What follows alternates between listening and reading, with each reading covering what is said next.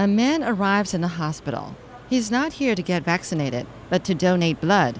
However, in order to avoid another outbreak of COVID-19 in Taiwan, the CECC has decided to impose 5 new measures. The first is that health authorities will conduct serology tests on 5,000 random samples of blood donated between April and July of this year. They will check for antibodies against COVID-19 to determine how many people in Taiwan are infected. The second measure will increase the number of inspection sites at wastewater treatment plants from 11 sites to 22.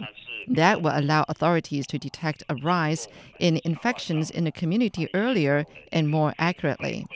The CECC's third measure calls for rapid COVID test kits to be available at clinics in residential communities. It will be up to the doctors to decide whether patients' conditions require them to self-screen at home.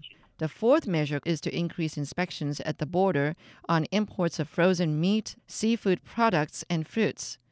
Lastly, the fifth measure will require high-risk employees at Taiwan's 4 international airports in Taoyuan, Taipei, Taichung, and Kaohsiung to undergo rapid tests every 7 days. With the enhanced measures, Taiwan hopes to keep its population safe and the Delta variant at bay. Shirley Lin, RTI News.